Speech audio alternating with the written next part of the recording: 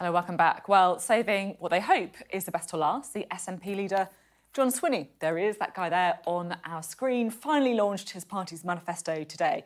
Now, as we have on the Politics Hub with all the main parties, the team has been going through the document, picking out the key points to save you the time and the trouble. So we can take a look at what they say in the manifesto. Right, as you'd expect, right there at the top, deliver Scottish independence. No surprise that that is the headline pledge. Lots of their other pledges about a more devolved Scotland as well. They want to rejoin the EU.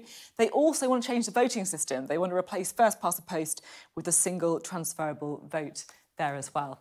Let's talk about tax, because the SNP want to see a full devolution of tax powers to Scotland. They want to maintain the triple lock on pensions. They also want a lower rate of VAT for the hospitality sector and for tourism as well. Another key pledge for the SNP, they want to scrap the two-child benefit cap, of course controversial in England, with both Labour and the Conservatives saying that they can't afford to do that now.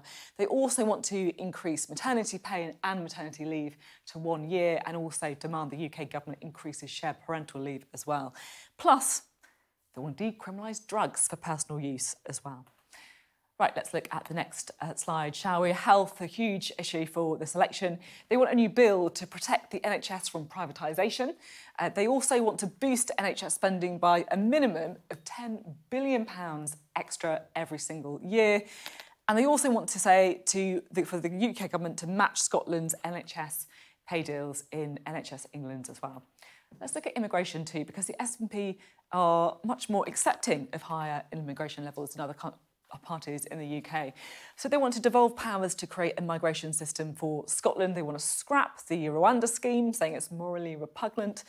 And they also say that they want to reverse moves to stop overseas care workers bringing their dependents as well. Foreign policy next. So the SNP say that they want to demand an immediate ceasefire in Gaza. They also want to restore the foreign aid budget to 0.7% of GDP.